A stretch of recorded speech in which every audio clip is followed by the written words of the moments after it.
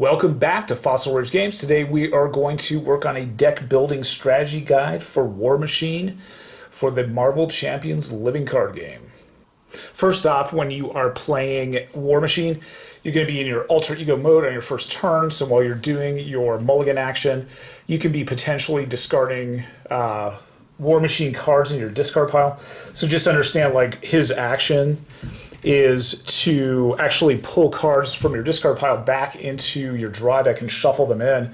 So don't be shy to use your mulligan action and throw a bunch of cards, and they could even be War Machine cards, maybe some of the higher cost ones that you know that you're not going to use early on in the game.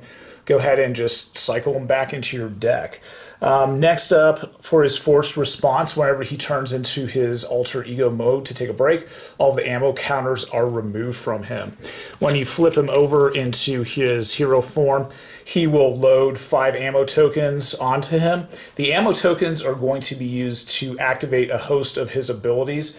Pretty much all of his events and all of his supports trigger off of using ammo counters, and then when he runs out, you flip him back, he takes a break, then you flip him back again into hero mode and he gets those 5 ammo counters back. Here's a couple of his basic support and upgrade cards. The first one is his upgrade chassis, and this is going to be his power armor essentially that he's wearing. What's great about this, it's going to give him the aerial trait. So in the last video I did with Spectrum, I walked you through all of the aerial cards. So go ahead and check out that video, or just understand that once you put this onto War Machine, he is aerial, and you can start using those events. It's a great option. This is pretty cool too, that when he flops back into hero mode, he gets a tough status card. All you have to do is exhaust the chassis to do that. Then the card on the right is really, really cool. It's the munitions bunker, and when you're in alter ego form, you can tap and exhaust this thing to put 2 ammo counters onto the munitions bunker. And then when you're in hero form, what you can do is you can exhaust this bunker and then move the tokens onto War Machine. So obviously the ammo tokens, as I mentioned before, really power all of his abilities. And some of his abilities, one of them in particular, uses 4 ammo counters. And so if you're using 4 out of 5 of your ammo counters, you need a way to build it up. So don't pass up the munitions bunker. If you see it early on in the game, try to get it out as soon as possible. To get the War Machine engine really moving, his hero cards have 2 copies of the Gauntlet Gun. This is pretty fantastic. You can exhaust the Gauntlet Gun and you can generate a wild resource for only a War Machine event. So just be really careful on that wording. It's not any event. It has to be a War Machine event. And at the same time that you do that, you can place an ammo counter on War Machine. So you can use this to generate wild resources and then put ammo counters on them. And there's 2 of these in the deck. So for your basic ramping, you want to get these early on, at least one of them, fairly quickly at the start of the game if you can, and get it out on the table. It will help with your resource generation and ammo generation as well. War Machine is guns, guns, and more guns. 2 of his cards are upgrades. They're fairly cheap to put out. The one on the left I really like. It's the missile launcher. You can exhaust the missile launcher and dump an ammo counter, and you can do 2 points of damage to an enemy. It also gains ranged, so you can avoid retaliate if that's a problem. And then the card on the right is the shoulder cannon. It eats through a ton of ammo, and it's great for sort of chipping away toughness tokens on an enemy. You know, so you always have like a built-in gun essentially on War Machine that you can take out those toughness counters. And also too, if you really need to take out an enemy and spend a couple extra counters, go ahead and do it. So when you use this weapon, you exhaust it and you dump an ammo counter. Then you can spend another ammo counter to ready it. Okay, so that's going to be 2. And then if you use it again, you have to dump another ammo counter for 3. So you're going to dump 3 ammo counters for 2 points of damage. But you can use it to selectively attack different targets, and sometimes that's what you need to get the job done. In general, though, use your shoulder cannon sparingly because it eats through so much ammo. Let's get into some of War Machine's events. Some of these can be pretty potent and pretty powerful. Scorched Earth is by far one of the most effective area of effect style attacks in the entire game. It will burn through 3 ammo counters. It costs 3 resources to play, but it deals 3 damage to each enemy in play. In a multiplayer game, this is absolutely ridiculous. 3 points of damage to everything on the table. That changes the game drastically. Even some of the more difficult scenarios where you're just overwhelmed and being swarmed by minions and enemies, this is a game changer. So be on the lookout to play Scorched Earth, especially in multiplayer games. It is super, super potent, super powerful. Repulsor beam on the side. You know, classic Iron Man / War Machine power armor style attack. It's pretty cool. It's only 1 cost, and you remove 1 ammo counter from War Machine to deal 4 damage to an enemy. What's really great is, like, most of the time when you're playing, if you have the Gauntlet gun out, it's pretty cool because you can generate the resource using the Gauntlet gun, and then you get an ammo counter for it. So you're basically playing the repulsor beams for free. I found that to be really fun, really cool. And you can really sustain a long time by using the repulsor beam. Next up, we have targeted strike. Every character has some sort of way to mitigate threat. This is War Machine's ability. Remove 1 ammo, spend 1 resource to remove 3 threat from a scheme. Really basic card. Now the card on the right is full auto, and this thing absolutely rocks. It's fantastic to play. It's going to burn through 4 ammo counters, so when you do cast this, it only costs 2 resources to actually do this, but it deals 8 damage to the enemy, and it gains overkill. So you can blast up some sort of minion that's hanging out on you or one of your friends, and then smack the villain really hard. But where this gets really insane is, keep in mind War Machine's alter ego talent. So let's say you just burn through, you know, the majority of your ammo counters by firing full auto, because you burned, you know, 4 of them. Just remember, too, that full auto goes to your discard pile. So when you flip back over to your alter ego form, you have the ability to get a War Machine card from your discard pile and shuffle it into your deck. So what you're going to immediately do is, when you flip back over, take the full auto and throw it back into your draw deck. And this is pretty potent and powerful. So recycle a lot of War Machine's cards, but recycling full auto is absolutely fantastic. I found it to be pretty ridiculous, especially if your deck is getting, your draw deck is getting fairly slim. Try to maintain that slim draw deck, and try not to use too many cards. What you're going to do is super saturate that small draw deck with full autos, and you can literally flip back and forth and just keep doing full auto over and over again. It's really effective, really surprising. I found that War Machine's damage output can be just staggering if you do this a couple times and you get lucky and draw another full auto.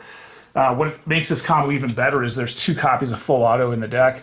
So once you get your deck kind of small and there's not much in that draw deck, you are pulling these things all the time and it gets really crazy. There's a couple fun cards that are present in the deck that I made just for this video. And these are both leadership aspect cards. I really enjoyed the leadership aspect when messing around with all the different aspects. I thought it was the most fun. So the first one's Sneak Attack, and this is very reminiscent of things that you would see in the Lord of the Rings game. This one is just a 1-cost event. You cast it, and it pops a ally into play, but then it goes away at the end of the phase. So as an example, for 1 casting cost, you could bring out Captain Marvel, although she's 5, but at the end of the phase, she's going to have to be discarded. But that's okay. So some of the fun things that you can do is look for cards that trigger some sort of effect when you bring them into play, or they have a high amount of consequential damage that they take, or something that would discard them anyway, like such as Goliath. So this was also in the pre-built deck for War Machine as well. So this person, if he attacks, he's going to attack at a +4, so he's going to hit for 5, but then he has to be discarded at the end of the turn. Well, who cares? Because on Sneak Attack, you have to discard them anyway. Now, on the right-hand side of the screen is a fun card that you can play to also cycle things in and out. Now, the one on the right, they actually have to be defeated, which means that they have to take lethal damage to be defeated. But if they do take lethal damage and they are defeated, you can bring them back into play and then trigger their effects again. So let's say, you have Captain Marvel out, you brought her out legitimately using the 5 resources, she's getting, a little bit weak, You attack one last time, hit for 3 points of damage, and then she is defeated. She pops out of play. You get rid of rapid response. Now she comes back into play. When she does, it triggers her response again when she comes into play. So with a combination of these two cards, so both sneak attack and rapid response, you can constantly be sort of cycling your allies in and out of play and triggering those effects when they do come into play. This is a fantastic option, and it's a lot of fun. So just kind of keep that in mind when you're deck building. That leadership aspect has a lot going on, specifically with War Machine. And I'll show you next up some of the other combos that you can do with using some of these other cards, which are pretty fantastic. The pre-made War Machine deck came with a couple cards that I thought were actually pretty cool. So the first one is Go Down Swinging. And what you can do is discard an ally you control to deal damage to an enemy equal to that ally's printed cost. So once again, this goes really well with sneak attack. You're going to put some sort of heavy, ally down to the table. In this case, let's throw Falcon down.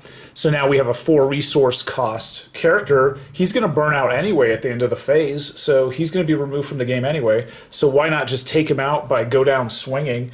With a 0 cost event, we can pull Falcon off the table because he's done anyway. And then we can hit for an additional 4 points of damage. So that's fantastic. And then the other card that's almost identical to this is Save the Day. So same thing. Let's, say Falcon comes out. He does his thing. He's going to be removed because of the effect. So then we can just get rid of him preemptively by casting this, Save the Day. And it removes threat from a scheme equal to that ally's printed cost. So now we can use him because he's going to be discarded anyway. It doesn't matter. Let's burn him out and remove 4 threat from a scheme. So all of these cards really work well and synergize together. I thought that the pre-made deck was probably one of the more fun pre-made decks that I've played in a long time. I thought it made a lot of sense. I thought it was a cool set of combos, and I highly encourage you to try it out. Obviously, when I do deck building, I try all the different aspects. I found leadership to be the most satisfying, at least with War Machine, so I highly recommend it.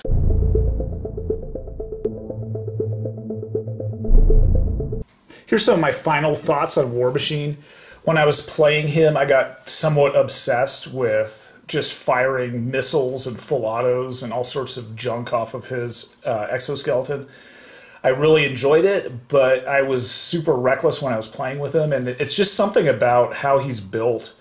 So I would be careful and cautious to understand that he only has 10 hit points.